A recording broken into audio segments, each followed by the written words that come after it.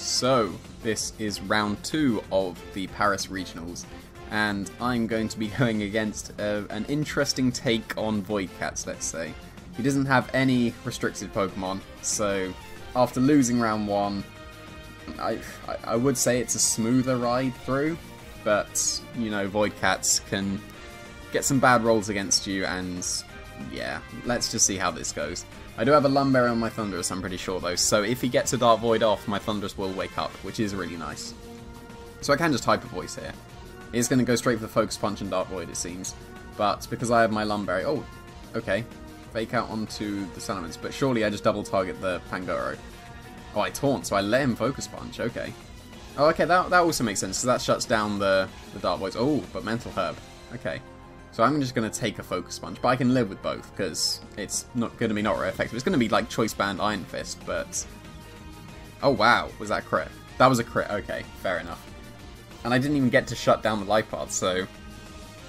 Yeah, that was an awful turn 1 for me, because now he's got rid of my Lumberry user as well, so he can just Dark Void now, oh, assist Dark Void. Wow, but he's not Wide Lens, so he has a little bit more of a chance to miss his Dark Void now. But this is not so good. What an awful turn 1. If I'd have just Thunderbolted the Pangoro, that would have been so much better. But there we go. Now, I probably have to eat a Sleep and a Focus Punch now. That's not so good. Yep, it's just going to be Focus Punch. Assist Dark Void. Okay, not even. Did he forget he had Mental Herb? Because I'm just going to knock out that Pangoro. Is he foul playing? Why wouldn't you assist Dark Void there? That's really confusing. It's going to be foul play, but that's not going to knock out my gun. It's going to do a nice chunk, but... not even half, and now his life bar goes down, because it...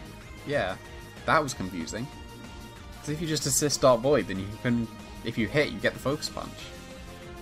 That's really strange, but there we go. It's going to be Smeargle, because it has to be, and what's it going to be? It's going to be Conkeldurr. Okay, so double fighting, another Focus Punch user, and I don't know what item the Smeargle is. It could have been Scarfed. Don't know if there was a Ditto on the team, I can't remember. Ooh, he's probably EV to live that, so there's the Dark Void. He outspeeds my Groudon because I'm min-speed. Like a fool, I guess, because you shouldn't have mid-speed with Tailwind. But there we go. He's going to miss my Groudon, so I can just Precipice Blades, and I hit both, so I clean up. So that could have been scary. The first turn was horrible because of that Mental Herb, but second turn, I'm very confused why there wasn't an assist Dark Void, because that would have just made so much sense. Because if you hit, you get the Focus Punch. If you don't, then I get to hit your Pangoro and stop the Focus Punch. So, very, very confusing. But that was game 1. And this is game 2. So, now that I know that there's a Mental Herb on the Lipard, I'm not going to taunt it. I'm just going to attack things. Oh, it's a Swords Bug. Oh, that's interesting.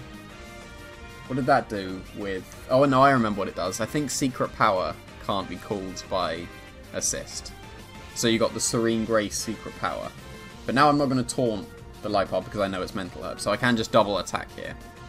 Although it's not going to be a Focus Punch, so I should probably attack the Lipard with my Thundurus rather than focus on the Swords Buck. It's just going to be Fake Out again with the Salamence, because that stops the Swords Buck from being knocked out. I'm just going to Taunt again. Okay, well, I guess I'm going for the double Taunt then, because I know it's a Mental Herb. I guess Thunderbolt doesn't really do that much to Lipard. It probably wouldn't knock out. Yeah, there's Secret Power. So, I'm pretty sure that has a 60% chance of paralyzing because of Serene Grace, and I'm pretty sure it's 30% paralysis chance.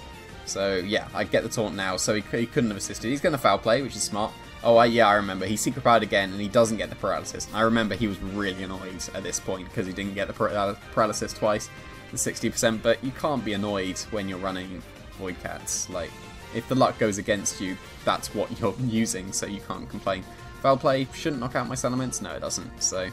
I don't know what that's going to be, but it's going to be the Pangoro again, and he's taunted with this Lipard, so I can just Hyper Voice and knock out both of them. And I'm probably going to substitute with my Thundurus, to be honest. Like, oh, it doesn't knock out the Pangoro. That's cool. So I guess it was a roll the last match, but I should sub. I just Thunderbolt, I guess, to be safe, but theoretically that was a free sub, so I should have subbed. But apparently I shouldn't have subbed, which was good that I Thunderbolted. But now, is it going to just be Conkeldurr in the back again? Oh, it's Togekiss. So he's shown all 6 of his Pokemon. He didn't even have a Mega. He didn't even go with Mega Lucario or Mega Mewtwo. Like, that's confusing, but there we go.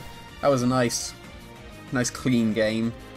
After losing round 1, get a fairly easy game 2, because, like, it was not the most optimal Void Cats, but Void Cats can always come back and bite you with some horrible RNG. But I got all the good RNG, apart from that crit on the first Focus Punch, but I think that was better, because then that got me to switch into the Groudon.